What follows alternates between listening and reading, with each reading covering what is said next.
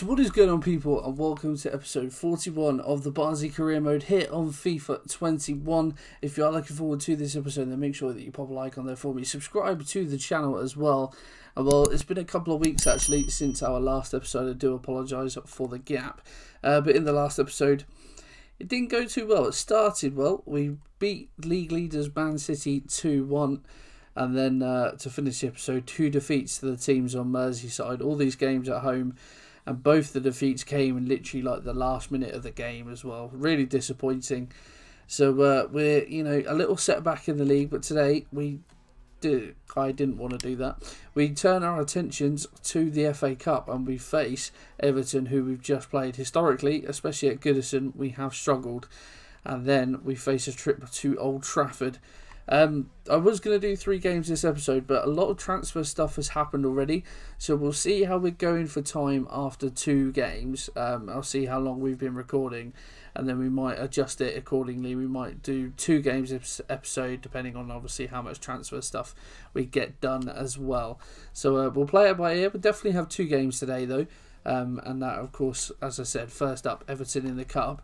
But I just want to show you the transfer business that has gone on. There has been quite a lot of it, and obviously, we were in the thick of this quite a few months ago, so I'll bring you up to speed on what's gone on. Okay, so this is what's happened chronologically then since the end of the last window. So youngster Carrasco has gone out on loan to Fenerbahce.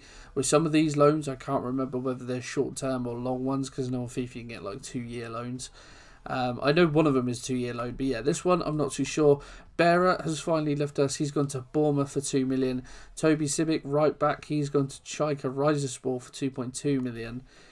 Brian Berrant was always a backup centre back. He may have only ever played like 1 game for me, but since we've improved that, he has gone to Utrecht for 1 million. Marcel Ritzmaier as well, he has gone to Watford for 1.85 million, so literally just clearing out a lot of the squad players. Karamoko Dembele, someone will be picked up on a free. I don't know whether it was the start of this season or last season. He's gone to Fiorentina on a 2-year loan deal. So by the time he comes back, he'll be 21. Hopefully he'll have improved quite a lot. Of course, we've got Luke Thomas on the right and Yunus Musa as well. So definitely got good cover there. Bauer is a youngster come through the academy. He's gone out on loan as well. Cedric Brunner is an offer that we got in. He said that he wanted to leave. Final came in 2.2 million.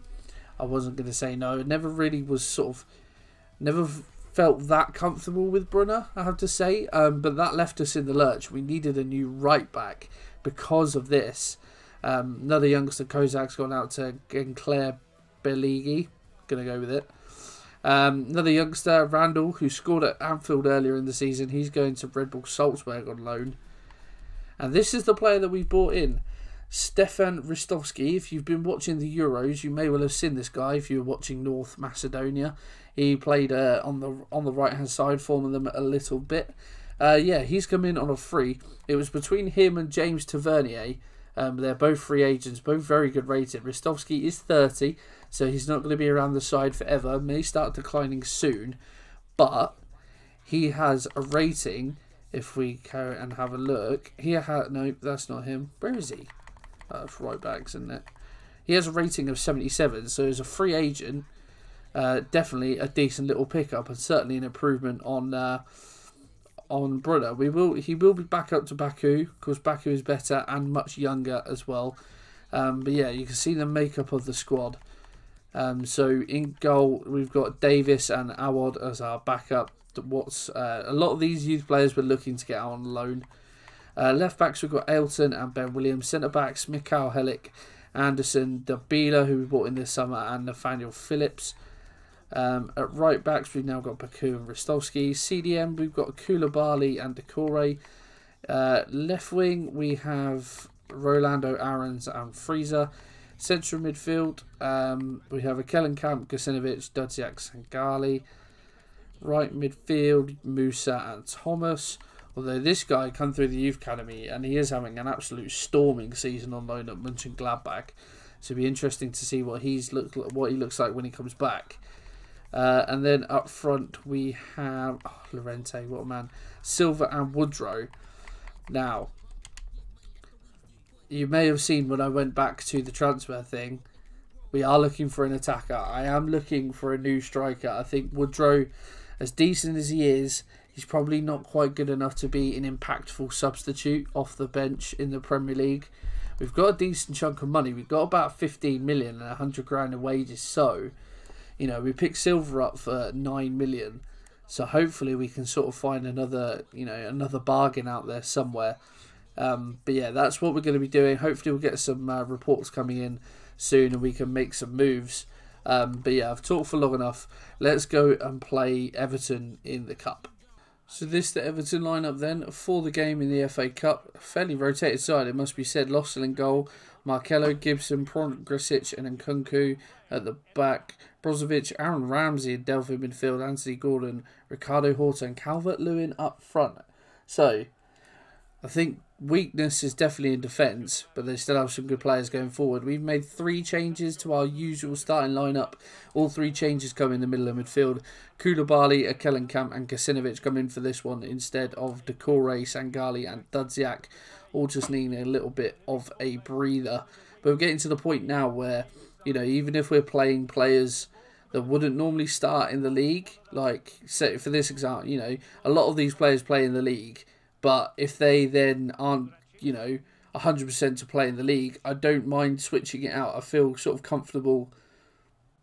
The strength in the squad is fairly even, so I don't feel like we have a first string and a second string almost. It's sort of like we've just got, you know, 22 good players.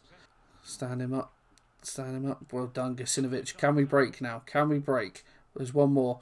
There's a man over here as well. Silva. It's Dominic Freezer, I believe. The defender comes across. We'll cut inside though. Freezer. Oh, tries to bend one in the far corner. Lossell is equal to it. It's going to be corner in from Ailton. Aims for Hellick. Hits his head on it. Well, I think it was going wide anyway, but Nkunku gets it away to make sure. Horta up the line for Nkunku. Back to Horta inside. Cavaliers got a bit of space. Oh, Ramsey gets away from his man. Tries the first time shot. He hits it on the half volley with his left foot, and in the end, comfortable for Davis. Oh, look, Koulibaly's done well there. Silva is away. Is he onside? He is. Fabio Silva gets the shot away, and on the counter attack, I was looking at the lino for so long, waiting for him to put his flag up. Especially watching the Euros at the moment and all the faff that's going on with the offsides. Just waiting and waiting and looking and looking. I wanted to cut in on his right and sort of finesse it.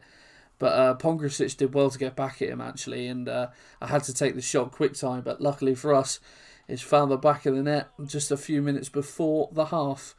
We take a lead away at Goodison in the FA Cup. There goes the half-time whistle then. Not too much between the goal and the half-time whistle.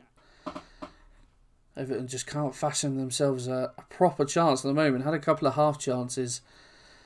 But yeah, nothing clear cut for them as of yet. Let's hope it stays that way. Although with FIFA and in the last episode, I'm not going to count my chickens until the final whistle. I was saying about looking for an attacker as Everton come forward here and they're in behind. Oh, and luckily for us, the shot was straight at Adam Davis. Yeah, I was saying about looking for an attacker. One thing I've always said about Fabio Silva is that his passing isn't maybe quite where I'd want it to be. Maybe looking for a striker who has got that really good passing ability. You know, someone like, you know, a Harry Kane. Obviously, we wouldn't be able to get someone like Harry Kane of that quality. But, you know, someone like the next Harry Kane or something, that'd be ideal. Although for 15 million, maybe asking a little bit much. They're starting to open us up now at the back. Oh, that's offside, surely. Oh, I'm at 6s and 7s here. What a save. Ailton. We live to fight another day. I need to concentrate. Delph. Oh, he's in behind. Gordon. What a save again from Adam Davis. My word. No. Oh, Koulibaly slides in. I haven't played FIFA for so long. When I was doing this career mode, like, consistently, I was at, oh, what a tackle from Ailton. I was in a rhythm and, like, playing well and stuff. You know, this is on Legendary, don't forget. Oh, Thomas. Can we hit him on the counter? Luke Thomas. Luke Thomas. Oh, he's buried it.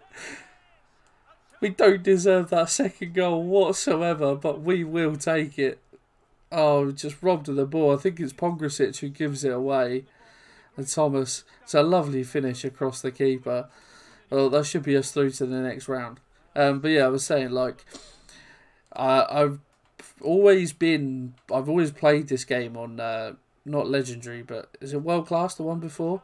And I've never, like, I've tried taking the step up to Legendary and then normally just get absolutely smacked about. So, just keep it at World Class. But then for this career mode, we started at World Class.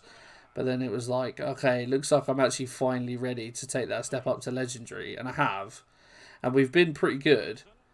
But, like, when you haven't played FIFA for so long, and then you try and come back in at Legendary, like, considering you've just moved up as well, like, so getting back into the rhythm and everything is so hard. What a finish that is from Calvert-Lewin. Okay, this cup tie isn't over that yet. Isn't over yet then. 10 minutes to go. Everton are fighting with everything they have. There we go, boys. It was a boring final 10 minutes, but we got the job done. And maybe I need to do a little bit more of that in future in career mode. Just sort of hold on to the ball, ensure the win, but revenge in the cup for the league defeat. Everton definitely stats wise the better team, but we'll take it. We'll do the post match interview.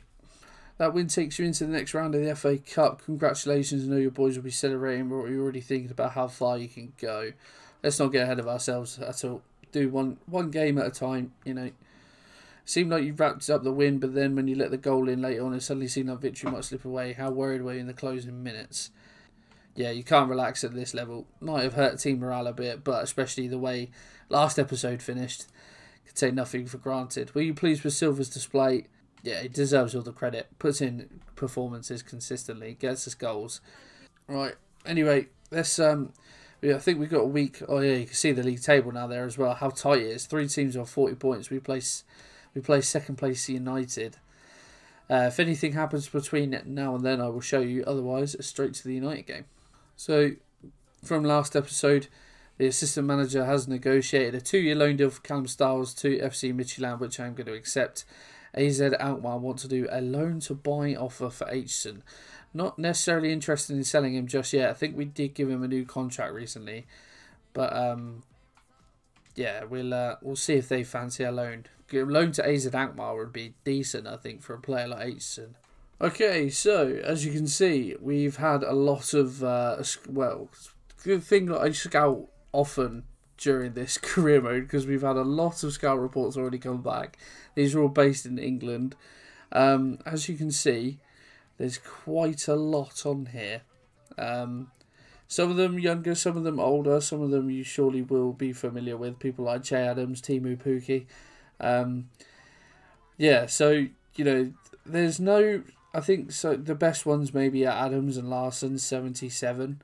But then, I sorted it by overall. So yeah, we got from 73, I think, up to 77. There were some others on here that I've had to remove just because we can't really afford them. Some Ukrainian striker on Man City, who's rated like 78, but they wanted like 30 million for him. And Ketia was on here as well as like Kelechi and Acho. By financially, we just wouldn't have been able to afford it. There are some good players on here. Yaku Mete takes my fancy just because he plays for Reading. But there's one player that has caught my eye. Now, I know I said about the passing, but of all these players, none of them really have that good a passing.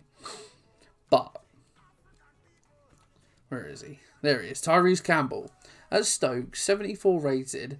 Can play up front or on the right wing. Decent height. Shooting is alright. Can get better with training. He's only 23, so can still improve as well. Check those physicals though. 89 acceleration, 87 sprint speed. Yeah, like, as much as it's kind of like the meme, pace on FIFA is fun, isn't it? So, I think with that being said, you know, it's a realistic move, I think, in terms of, you know, Barnsley were in the Premier League, Stoke still in the Championship. I think they would go for someone like Tyrese Campbell, a young, decent player. And we can get him cheap as well, between 6.2 and 7 million. 22 grand a week on wages as well. So I'm going to go straight ahead and approach to buy Tyrese Campbell. We'll start at the lower end, 6.2, see what they say. You know, if we can get him fairly cheap, we might be able to bring someone else in this January window. So then let's offer transfer fee straight up. We'll go with the 6.2. Submit the offer. Yeah, all happy with that. They always do. Despite having it on the hardest negotiation level on this career mode, they are more than happy to take like the lowest recommended offer. It's bizarre. So we'll go in and negotiate the deal with Tyrese then. What an option he'd be. Like him, between him and Silva, that's such a good front line, you know, to have to choose between. Anyway, meets him at a fancy restaurant. He wants rotation. I'm absolutely happy with that. In terms of a length of deal, he wants me to offer. We'll go 3 years, sort of in the middle. He wants 5 years. Okay, well, yeah, fine. You know, he's only 23, so 5 years is fine. Disregard release clause. He wants 24 grand a week. Absolutely fine. We will remove the bonus. It might bump up his wage a little. Yeah, it wants a couple of extra grand a week. Accept that. Absolutely fine with that. So there we go. Tyrese Campbell is in the van. Very happy with that signing. So we go then. Gone in and given Tyrese Campbell number 7. Yeah, happy with that. That does mean, however, though, that Corley Woodrow has now found himself on the transfer list. Very saddening. Very much enjoyed him. You know, I remember the first season of this save, he got that long-term injury, didn't he? Like on the last day, on like the day after deadline day or something, there was that bug in the game. But yeah, and then when he came back, we just loved him, and yeah, loved him since. So it's going to be sad to see him go, but unfortunately, it's for the best of the team. Well, I was button bashing A and forgot to do the team lineup. So this is how United line up. They've got De Gea in goal. No, wrong team, wrong button. De Gea in goal. Carvajal at right back. Diego Carlos, Alaba at centre halves. Alex Telles at left back. In midfield, Declan Rice, Bruno Fernandes, Sir Thomas Muller. Forward line, Rashford, Brandt and Lautaro Martinez. That's quite a good team, isn't it? No wonder they're second. We're back to full strength. So Sangali, Dadziak and Decore back in the midfield. The normal first 11, as you would expect. There it is. Tyrese Campbell up on the bench. Rice moves into the Barnsley half of the field. Brandt seems to be the central option, or maybe playing in behind Lautaro Martinez. I'm not too sure. Here is Martinez. Bruno. No one getting out to Rice. Hellick comes across, gets a block on it. We might be able to counter here with Dadziak. Freezer's made the run, and that's where we'll look. Has he got the better of Danny Carvajal? He may well just have done. Oh, had an opportunity. Going to have to pass it back. I was aiming to someone I thought was our player. He was actually the referee, despite the fact he was wearing green. Decore has a shot from range, and it's an easy save for De Gea. There you go. That's your first 10 minutes all wrapped up. Baku does well again to get in on Rashford. Not enjoying himself already. Oh, there's a... Oh, I thought... One more. Freezer. Cut back. Oh, too close, I think. Too close to... oh, Sangali's not done badly, actually. Too close, I think, to De Gea. He got out to him, made the save. And Baku has won the ball again off Rashford. Try and get a ball in. That's a good block by Alaba. Have to go back. Yeah, Rashford is having a torrid time against Baku. Decore. Silva. Oh, I was going to use the run of Dadziak as a decoy and try and find Dominic Freezer. Hasn't worked out though. Muller. Well, he looks for Rashford, and that is a cracking ball. Has to be said. Rashford tries to cut inside, finds the ball to Telles somehow, and his first time snap shot is well saved by Davis. Ball in from Fernandes. And Muller, oh, just couldn't get it right defensively, and Muller has run onto that and absolutely buried it. His free header as well, unmarked. Hellick couldn't adjust himself, and for all our early dominance, a set piece undoes us. Disappointing that. Have the faith that we can come back though. Have the faith we can score in this game. Brandt now. Out to Rashford. Can he get the better of Baku? Well, he's done him there. We'll follow the run. Baku comes back in. Starting to give Baku the run around now. Lautaro's shot is poor. But that is pretty much going to... Oh my God, what have you done? Helic, stand up to him. Stand up. Oh, we've got away with that one. Well, I was going to say that pretty much brings us to the half, but a late scare. Yeah, right. That's really disappointing, actually. I felt we were a good match for United in the first half, but yeah, sloppy from a set piece has undone us. Still, I am confident, like I said, confident we can score. Not if Thomas is just going to dribble the ball out, though. Martinez finds Fernandez. That's a lovely one, too, with Brandt. Fernandez has got space. He's in behind. Helic. Oh, Anderson. Oh, Anderson did so well to get the foot in, but it's just rolled to Julian Brandt. It's a great block, but the roll, it just through his feet, rolled straight back into the path of Brandt. He's not going to miss from there. Dudziak, pull forward. Campbell is in behind. The debutant, Tyrese Campbell.